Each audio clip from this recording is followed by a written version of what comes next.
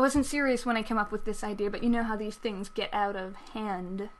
Alright, listen up. Each of my fingers is a digit, but instead of a ones, tens, hundreds, thousands place, which are the powers of 10, try it again with ones, twos, fours, 8, 16. Here I'm counting 1 to 8. Now instead of ones and zeros, just use your fingers, 1, 2, 3. That's how you count in your hands in binary. Gonna make it easy. Write the place values on my fingertips.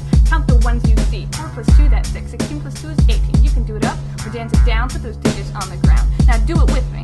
1, 2, 3, 4, 5, 6, 7, 8. Dance it. 1, 2, 3, 4, 5, 6, 7, 8. Now, pi in binary looks something like this. 11.001001 ... It's not what we're doing. We're taking the decimal version, putting each digit in binary. Now let's dance us some pi. We got 3, 1, 4. I got my bro doing 3, 1, 4. Got my mama doing 3, 1, 4. Even my grandma's doing 3, 1, 4.